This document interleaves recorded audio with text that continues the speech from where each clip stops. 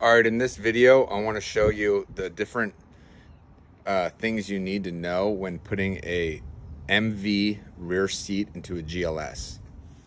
Okay, so the first thing you need to know is that the bolts are different. This is the seat folded down. It fits perfectly, but the bolts are different. So the normal bolts for your rear seat are going there and then up here, right? That's where the seats get bolted in for your rear seat. But the MV, the folding seats, the bolts go in here, right here and right there. So you can see them on the side, right? So there's no holes, so you need to drill holes there. But the good thing is there's dimples, and where they come through on the other side is next to the shock absorbers. So you can see right there, that's where they go in, next to the shock absorbers in the back. And then on the front,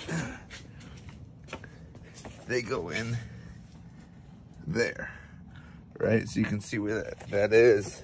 It's just below. I don't know if you can get a good angle on it.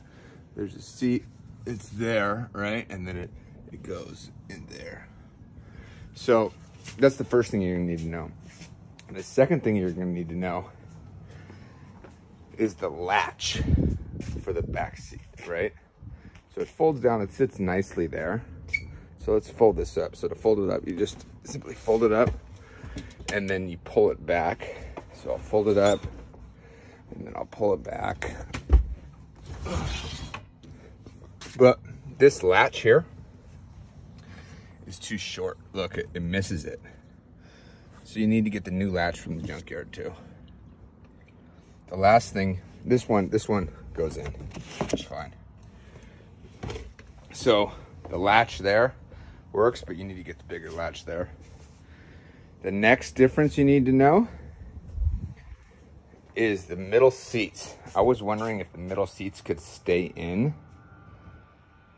when pulling the bed out, but it can't, because where the seats are mounted here, even if you turn them around and make them rear facing, the seats don't let the bed fold out entirely.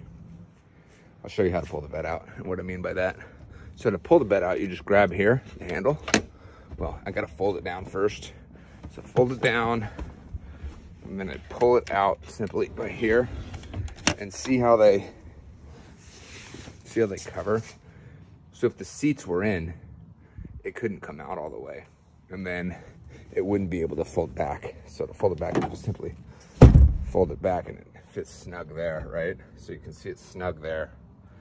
But because of the configuration, I won't be able to leave the seats in. So because I have 3 kids, 2 in car seats and 1 sitting up, I need to have this middle seat. So what I'm gonna do is just leave it in when around the town. And then if we go on vacation, I'll just pull it out when we get there, I think. Yeah, but that's basically how you install the rear seat for the MV in the GLS. I'm trying to think if there's anything else.